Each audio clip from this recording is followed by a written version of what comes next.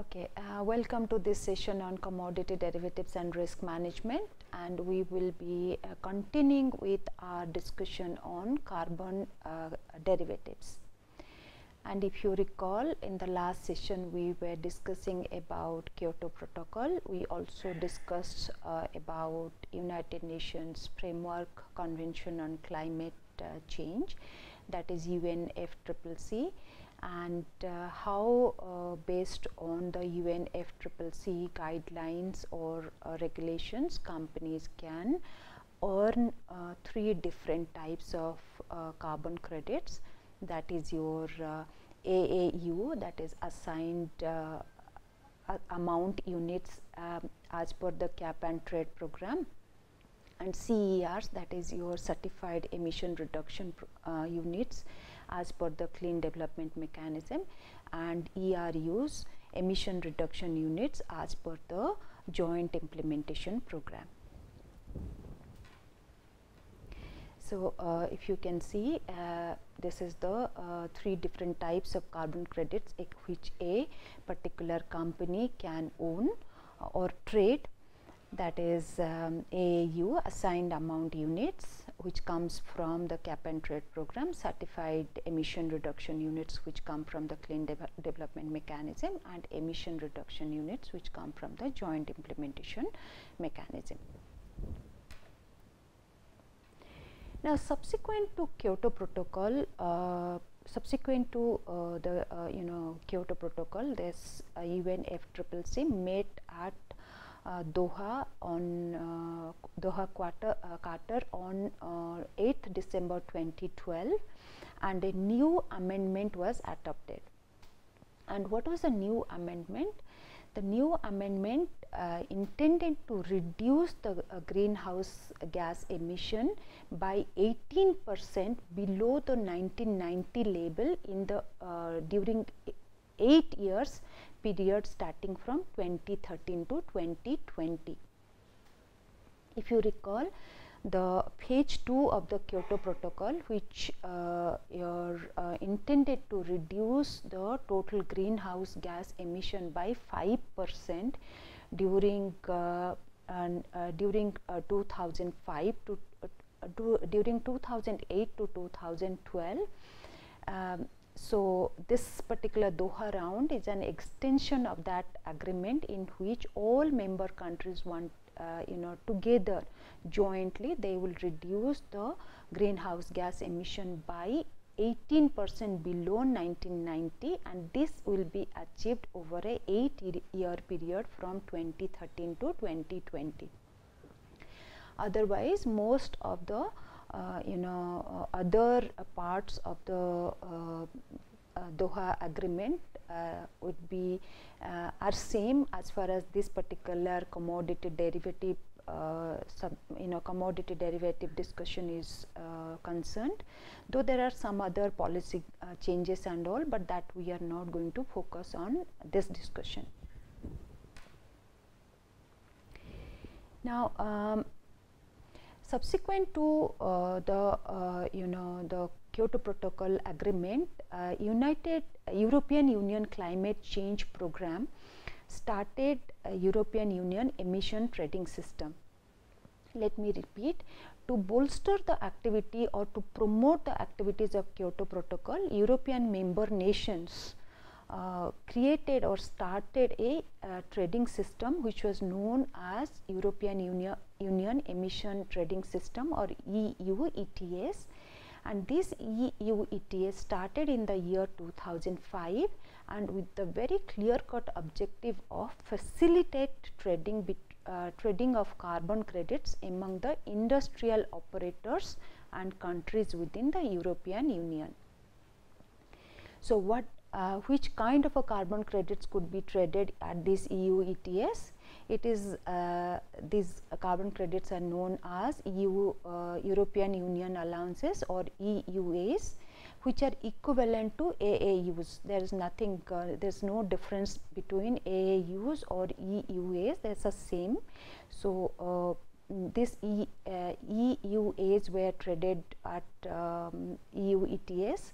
Besides this European Union allowances, certified emission reduction and emission reduction unit were also traded at EU ETS.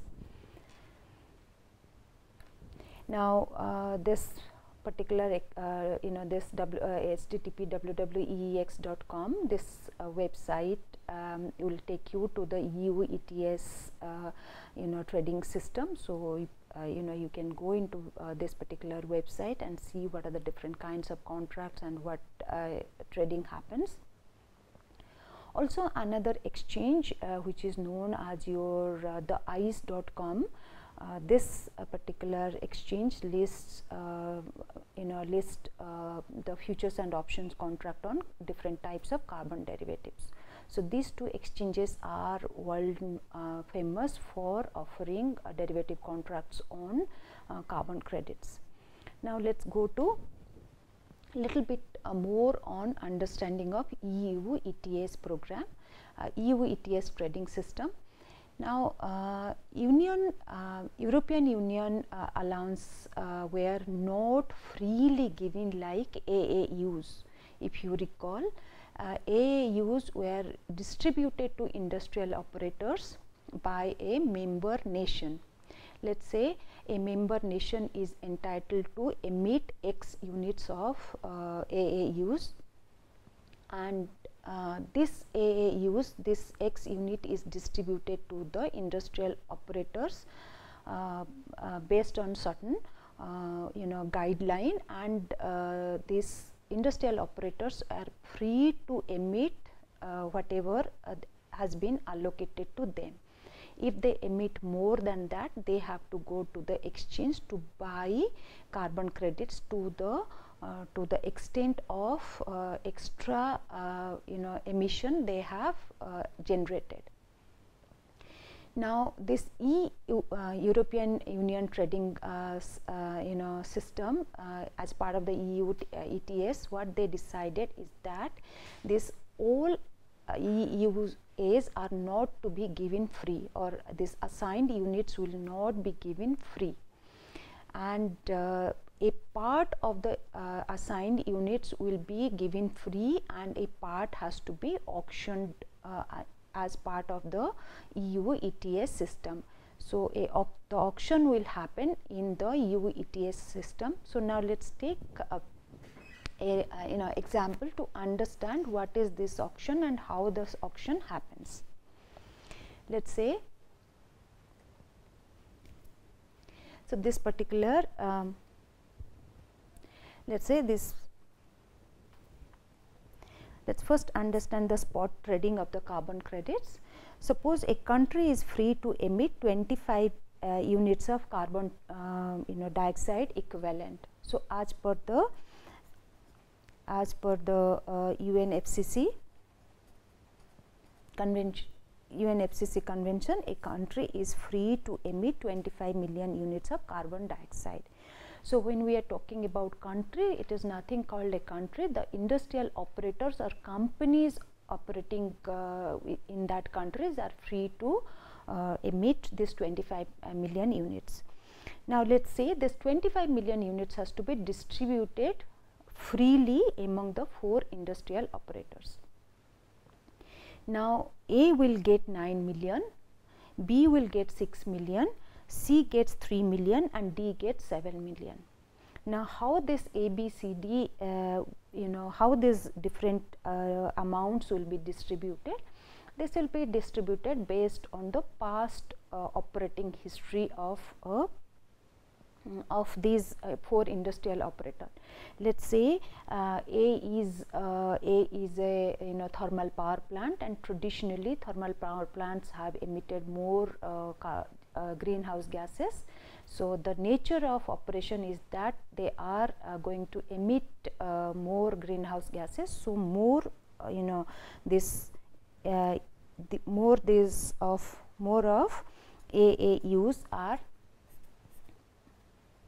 more of AAUs are assigned to or allocated to this industrial operator A. So, depending upon the nature of operation, a country decides to allocate 9, 6 and 3, 7 million respectively among A, B, C, D. Now, what is the actual carbon dioxide emitted, like by the end of the year? Let's see, A emitted 12 million, B emitted 2 million, and C emitted 4 million, and D emitted 4 million units. Now, what is going to be the surplus?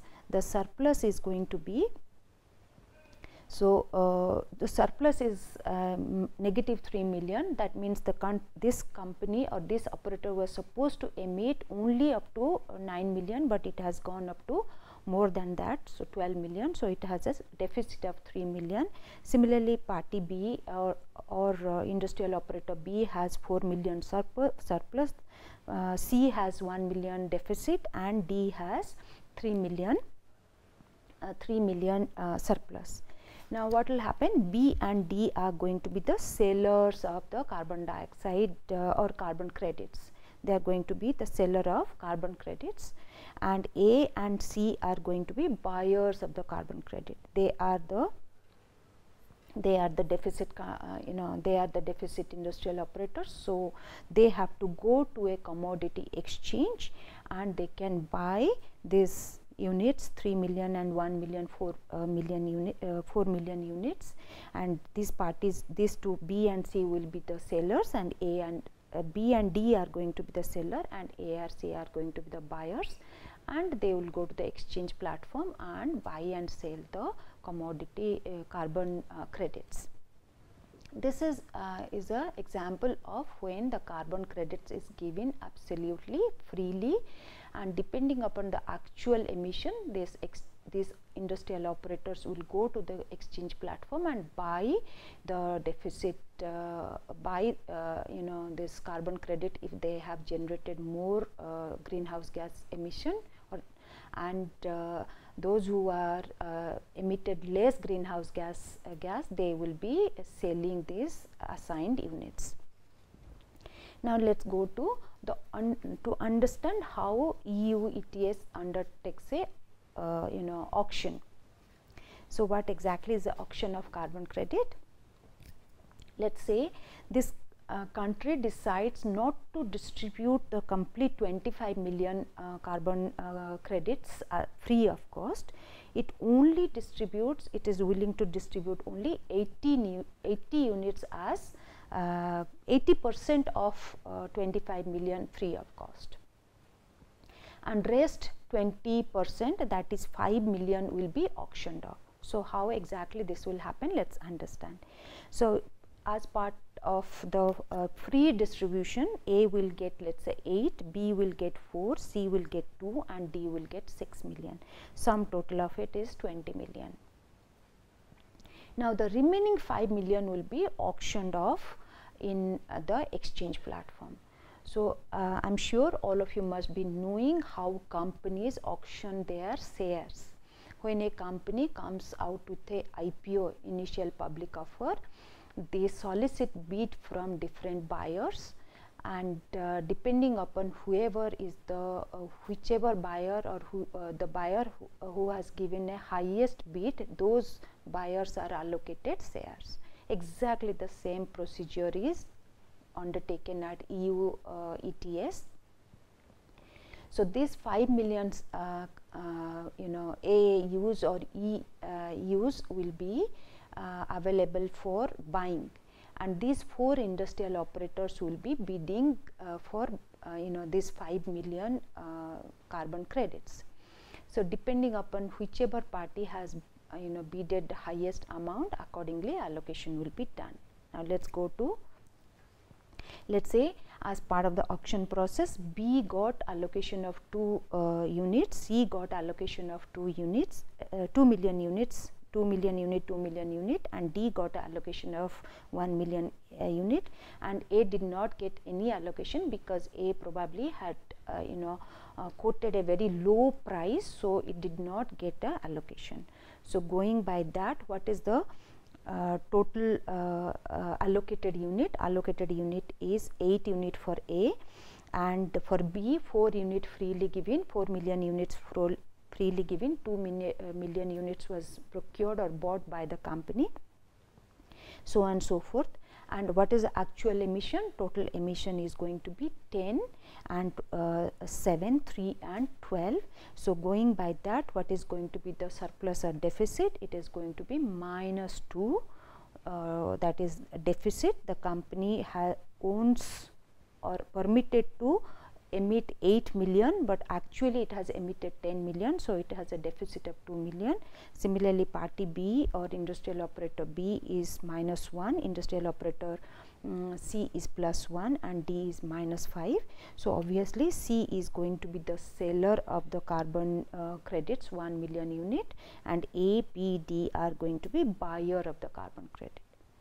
And if this kind of a situation happens, when you have more amount to be bought more than the amount to be sold, it will give rise to the spot price of these carbon credits are going to increase. Now let's focus on this is the I have taken a EEX website, how auction is done. A announcement by the EEX website says that in today's primary market auction, which was held on 24th June 2016 11 am on behalf of the Germany government, 3.495 million of European allowances was auctioned off on the EEX spot market at a price of 4.96 euro per unit of EUA. So this 3.495 million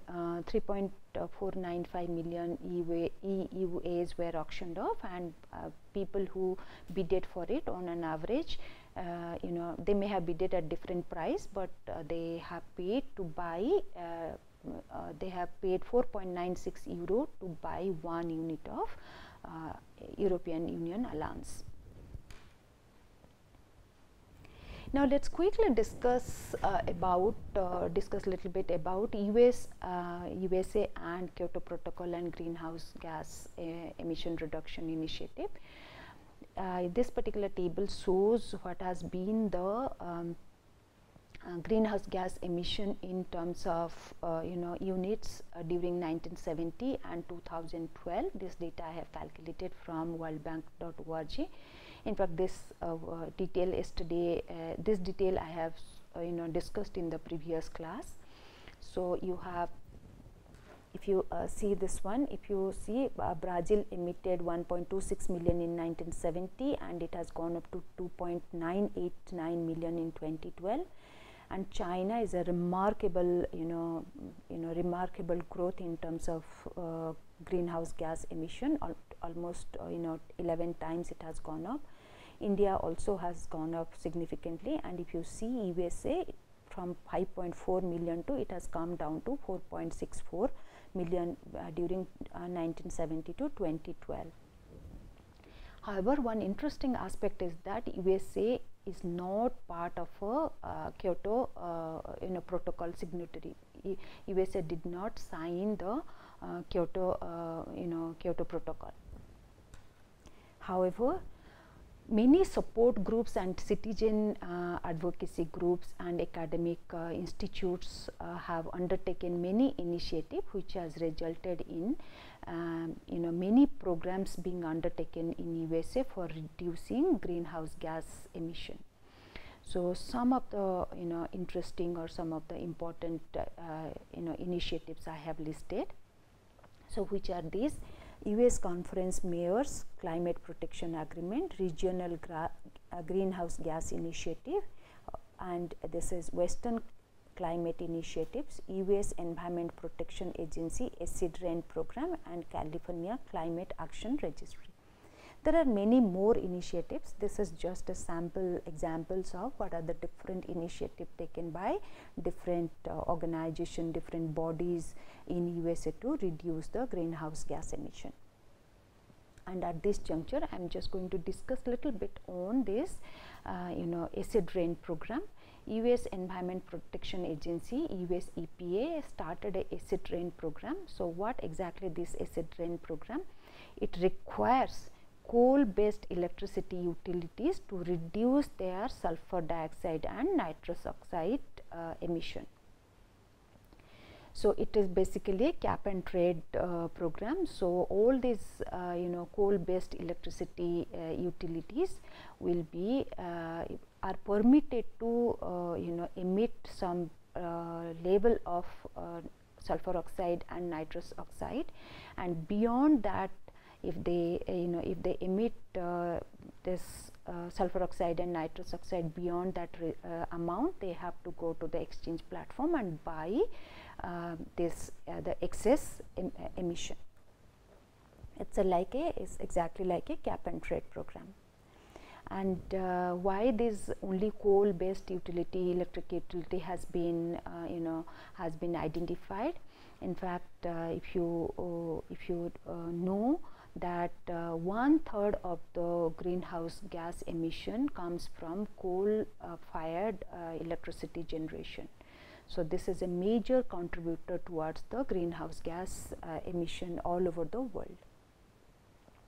Now with this, we'll discuss a little bit on spot future price relationship between carbon credits. And if you recall, any derivative can be modeled using your cost of carry model. And in this, as you can see in this formula mentioned, ST is your spot price of the the underlying. So in this case, it is going to be the carbon credit. R is your cost of capital, delta or Y in the previous session, sometime in the previous session we have discussed, it is nothing but a convenience yield, and T is your time to maturity. And if delta is more than R, then the commodity is in short supply and the market exhibits backwardation.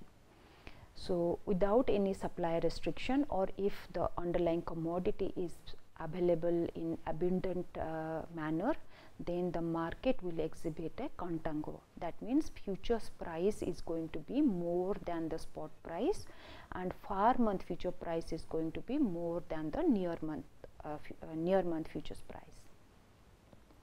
And when we price the carbon futures contract, we do not have to adjust or accommodate the storage cost, because there is no cost associated with storing carbon credits.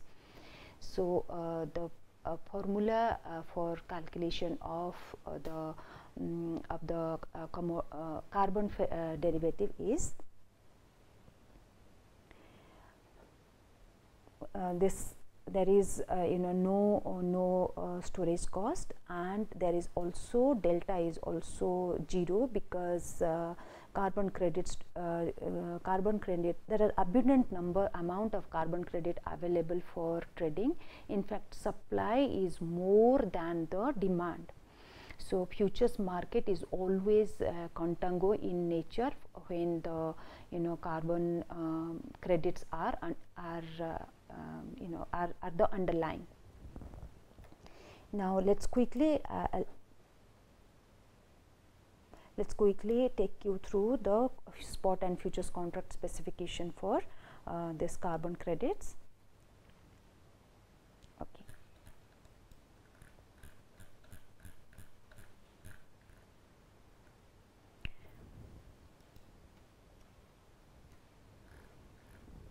Please focus on this particular .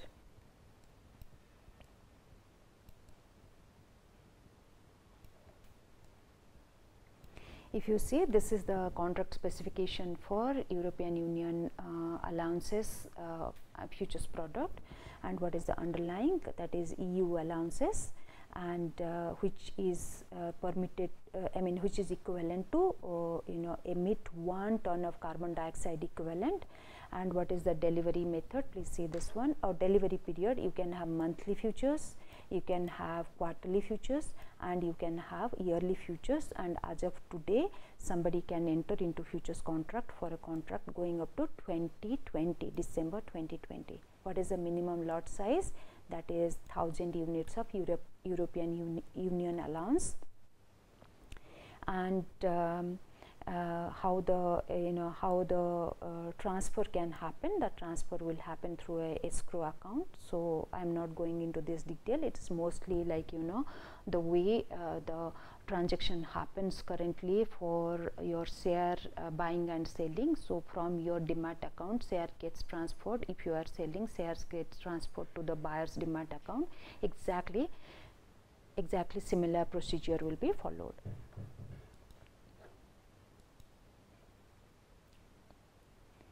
Now, when we are talking about the spot and futures price, let's quickly discuss what is going to be what are the factors which influence the spot and futures price. And let's first discuss what are the factors which influence your spot price. In fact, one of the very important determinant of the spot price is the amount of allowance unit available for sale.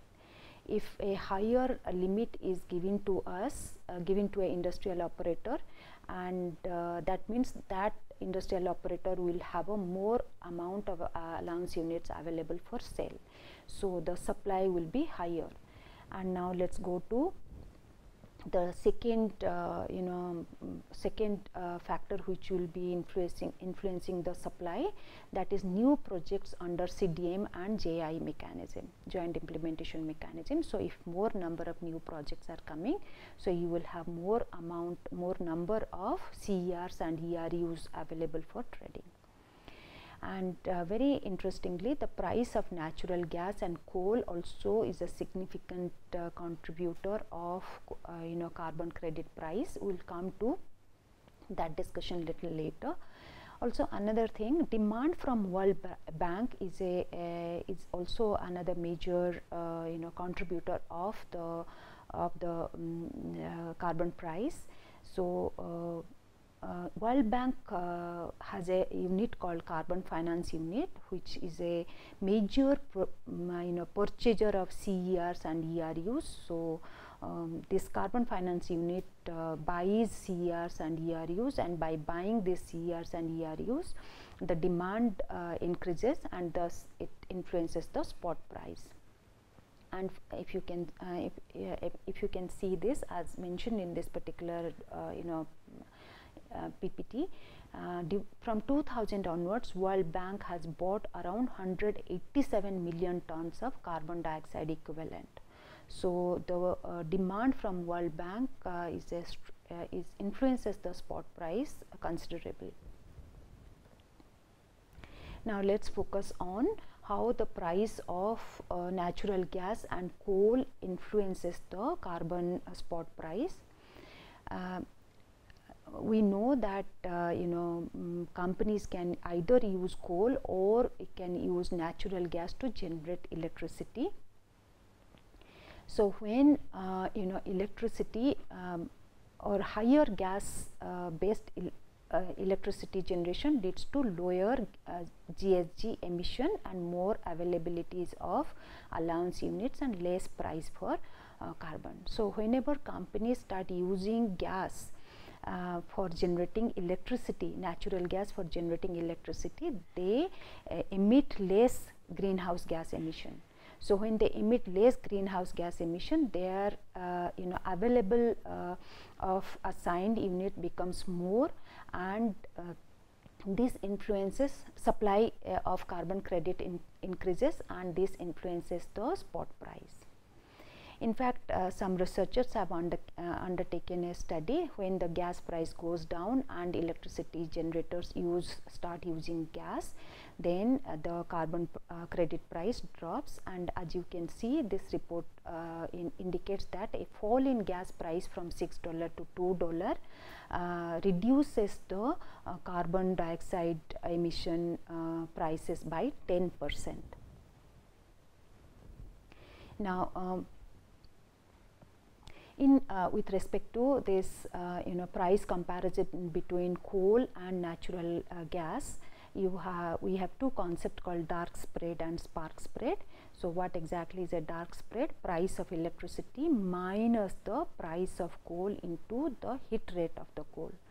And what is the spark spread. Spark spread is price of electricity minus price of gas into heat rate of gas. From these two spread, when we are subtracting the price of carbon dioxide and emission intensity of a particular plant, what we get is a clean dark spread and clean spark spread. So when clean spark spread is greater than the clean dark spread, then companies will be using gas to generate electricity. Let me repeat, when the clean spark spread is more than the clean dark spread, companies will be using natural gas to generate electricity.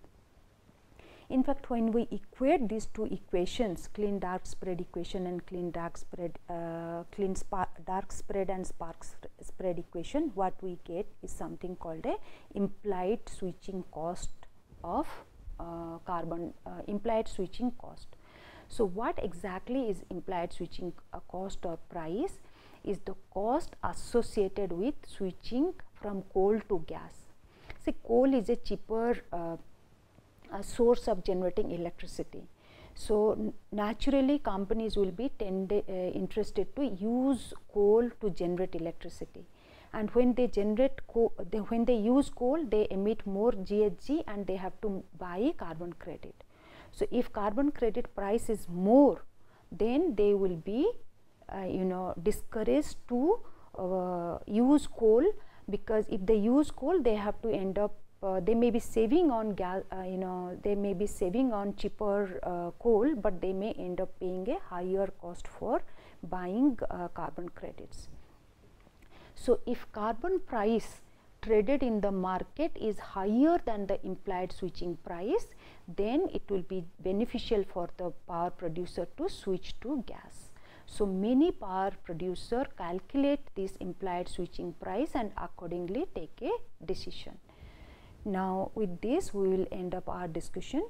So just a key questions, that is, what are the different types of carbon credits, and how these carbon credits are generated, and what is the difference between auction of carbon credit and spot trading, and what factors influence the spot and futures price of carbon credits, and how clean dark and spark spread is calculated, and how price of carbon credit influences the choice for coal versus natural gas. With this we will be winding up our discussion on carbon credits, and as usual I am ending this session and looking forward to interacting with you in the next session. Thanking all of you.